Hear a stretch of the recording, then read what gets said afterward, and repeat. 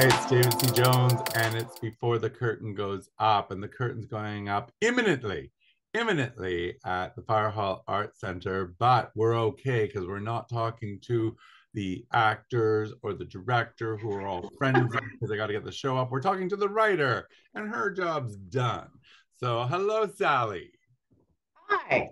I just seem to have turned black and white in my screen here, but Oh, that's okay. you become a ghost. I have. How very mysterious of you, because your show is called Our Ghosts. Well, Oh, there you go. You came back. that's what we ghosts do. Yeah. It's like Beetlejuice. You have to say the name of the play and then you return. Our ghosts, our ghosts. Yeah. Um, and Thank Yeah. you very much for having me here. And No worries.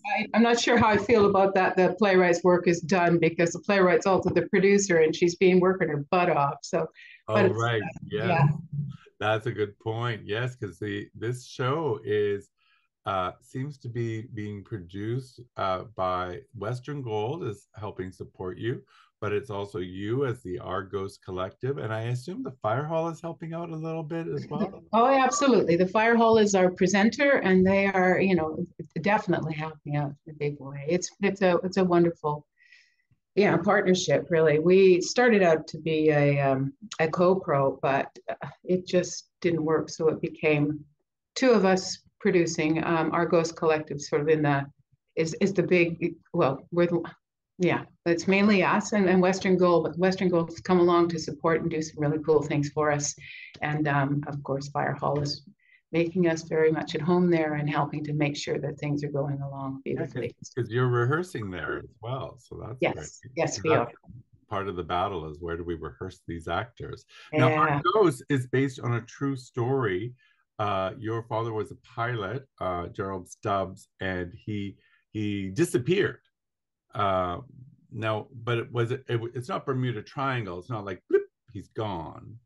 Um, can you explain Oh, a little bit about what happened? it kind of was like that, Oh, actually. oh. Um, yeah, it's the play really focuses on it. It focuses on the disappearance. It's inspired by the disappearance of my father and his co-pilot James E. Miller. They're both flying officers, jet jet jet pilots. Why was that so difficult to say? Anyway, they were, and they were out on a routine instrument flying a flight which was left from the Comox base on the island and was meant to be gone maybe an hour. And there was a wind and whatnot, but it wasn't. I mean, those are incredible. Those planes were incredibly agile and could deal with virtually anything. And they were very well. My father flew in the war too, right? So they knew what they were doing. Right. They went they just suddenly disappeared from the radar, and that was that. They were never seen again. And the I don't want to babble too much because I can do that, and I do it too much. So when you want to just shut me up, please. No, I'm good. I'm listening. They disappeared, and the RCAF looked towards Quadra Island for them because there had been the sound of an explosion there, which they think actually came from one of the mines or um, one of the businesses that was running there, one of the industries. And in fact, it turns out that there a young woman who is actually someone I got to know because I taught her daughter I got to know her when she was as a senior. At that time was in the area around they lived in the area around the Whistler in the Whistler area, and it was post Cold War, and Okay. people in that area had been trained in how to respond if you saw a plane go over. And she did. She saw a flash on March 26, March 22nd, 1956, which is the day my father and his co-pilot disappeared. And she went to make the call. and which was you doing her basically got job. on, you go, you go on and you go, aircraft flash. And there was it was of course the God, what do you call it? The phones when the people on different lines, party line. Party line. There you go.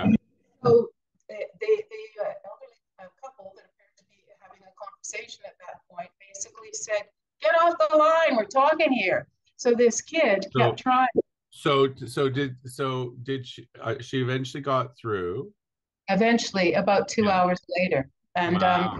but nobody paid any attention. They were still looking over in the Quadra area, and eventually, that's in the Callahan Valley up by Whistler is where first the canopy of the plane with the one that would go off when they ejected, and then the fuselage. So they found wreckage. They did, and that was all basically individuals, hikers, people working for businesses who are flying over some of these discoveries, and the Whistler search and rescue folks. So it was a combination of officials who were going, "Oh, okay, I think he's over here now." So they were searching the area, but then other people, because I guess if the plane went far and wide, then other people were finding debris as well, going, "Hey, I found a thing." Well, apparently most of it was in one place, but that was found.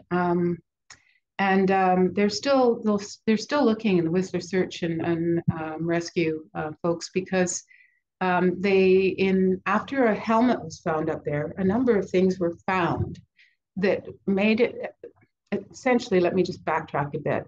The RCAF looked where they looked, and then came in when they heard about the findings that were made decades after they disappeared. And looked again and found nothing. Meanwhile, hikers came in and found the canopy. The people flying over found the fuselage, identified it from below. And then somebody found a couple of people who worked in the lodge up there, came across one of the helmets. And not in good shape, obviously. But at that point, they knew that they had come down there, or at least their helmet did, somebody's helmet. And the RCMP up there opened it as a cold case, and that's when Whistler Search and Rescue got involved, and began the process. So the pilot and the co-pilot, your father and the co-pilot, were actually never found. Just one single helmet. One single helmet, and there's some other things that I won't say anything about. I mean, this because it will take away the mystery. This is a mystery story, and it's also a story about a family and the impact on the family.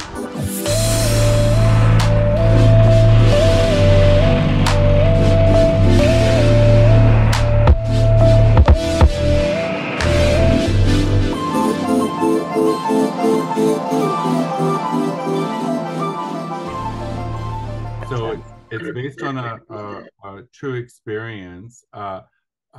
So one of the challenges, I think, and you correct me if I'm wrong, is when you're writing about a true experience, is I remember hearing this from another writer.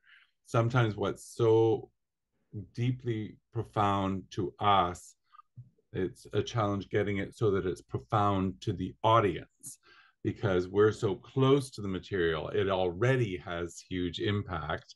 So has that been a challenge for you as well, as going, okay, this is my experience with it, but now I have to translate it for an audience? Yeah, it was a huge experience, a hugely emotional experience, obviously. I went in to my writing groups and took materials and whatnot, and it was very much initially me dealing with grief. I wrote the story when I knew my mom wasn't going to be around much longer, and got her permission I started to work on it then. Wow. And so what I realized as I was working was that I couldn't write this story as my family. I had to write, actually, Jane Heyman was fantastic. She was facilitating our writing group, and she said, "Sally, Do you think it might be a little easier if you changed the names? Could you go elsewhere? And I thought, yeah. And it really did help. And but I think what also helped as I grew I grew more comfortable with doing it because it really was difficult initially. It was very Yeah. difficult. Um, I began to look for the universal elements of it. And because they really are, every family deals with grief. But Right. more than that, there are a lot of mysterious disappearances. People in planes, and you never know, you never find out where the plane went down. See people that walk out the door and Yeah. never come back, and it leaves a big hole for those people. And there, for my mother, it became her life's work. She was not ever going to let it go. First, it was looking for him, and then when it became obvious that he wasn't around, my dad, it was about